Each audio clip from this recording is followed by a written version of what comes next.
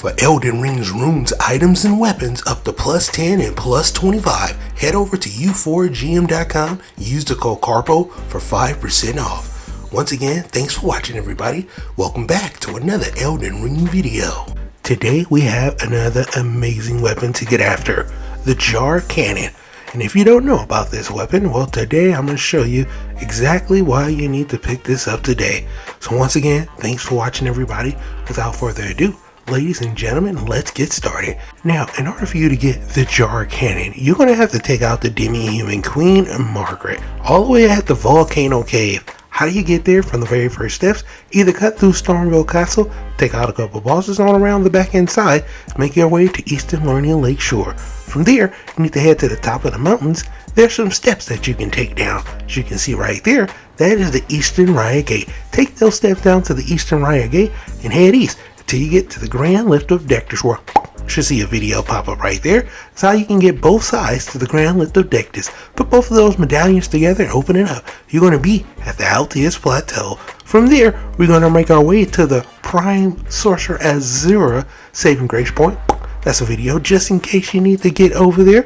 And then from there, we're going to make our way all the way over here to Volcano Cave. So from the 9th Mount Glomere campsite, we're going to spawn in there from that saving grace point and make our way over to the pinned location, which will be Volcano Cave.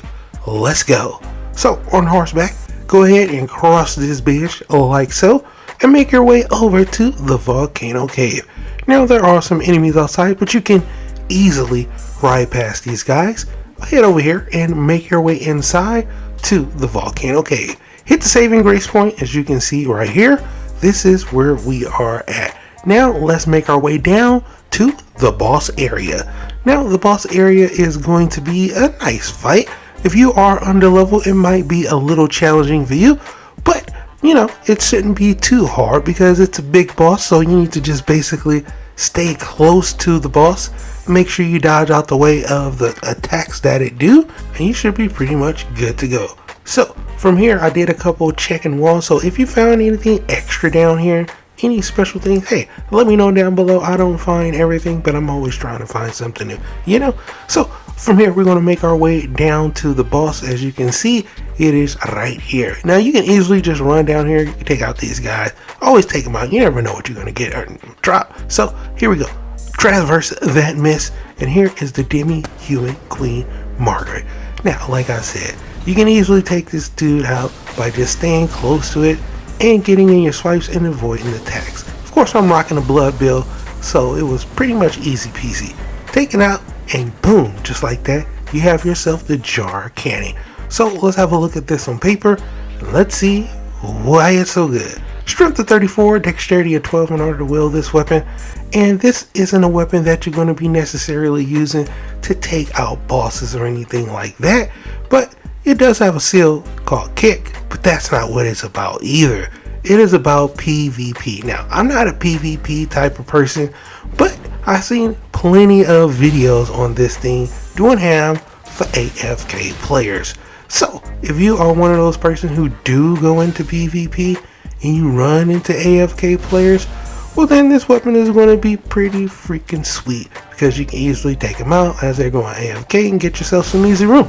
Now for me, I still went ahead and tried this weapon out against some normal enemies, as you can see, and it's pretty decent.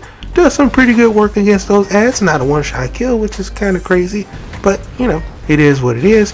You do have different types of ammo that you can use against this guy right here in the mountaintops of the giant, who is very tanky, by the way. You do some pretty good damage with the Jar weapon.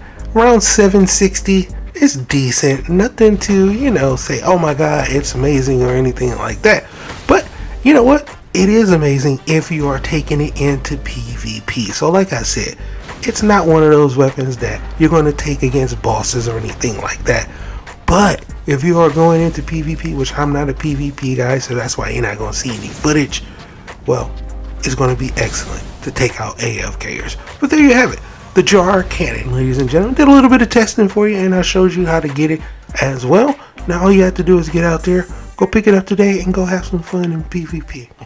But for right now, that's pretty much going to for the video. Hope you truly enjoyed it. As always, if you are new to the channel, how you doing and welcome. Don't forget to subscribe, because right here at Karpo Gaming upload a wide variety of videos range from updates, tips and tricks, guides, news, and a whole lot more. So hopefully you enjoyed this video. Once again, thank you everybody for all your love and support. Hope you have a wonderful day. If you have any questions, let me know down below. And as always, I'll be seeing y'all in the next one. Later.